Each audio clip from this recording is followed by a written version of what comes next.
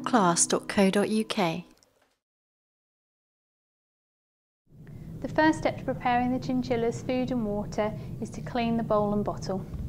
I'm going to spray these with a disinfectant.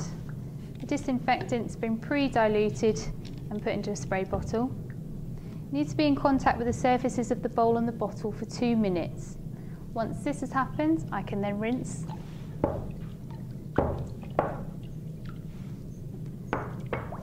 Making sure I thoroughly remove any disinfectant. This is for demonstration purposes, but normally you would rinse under running water in a tap.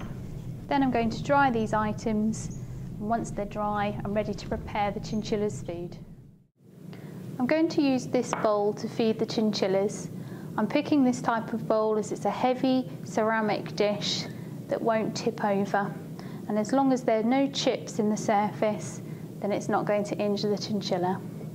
I'm going to place this onto the scales and then make sure the reading is at 0 so that I'm not weighing the bowl itself. Now we've got 2 types of food that we could feed chinchillas. One is a pellet form and the other is a mix form. Both of these are complete diets.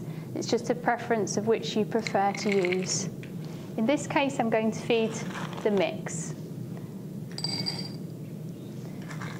The recommended guidelines say that 33 grams should be fed to the chinchilla each day.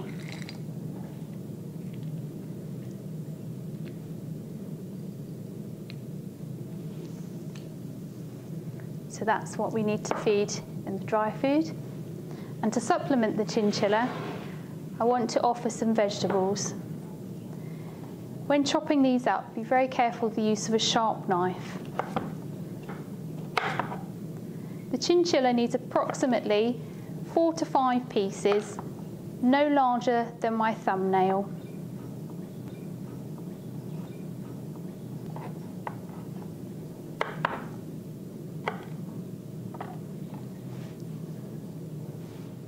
And that's our dry food ready.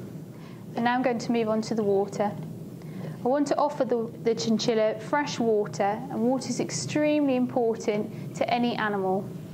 I'm going to provide a full bottle,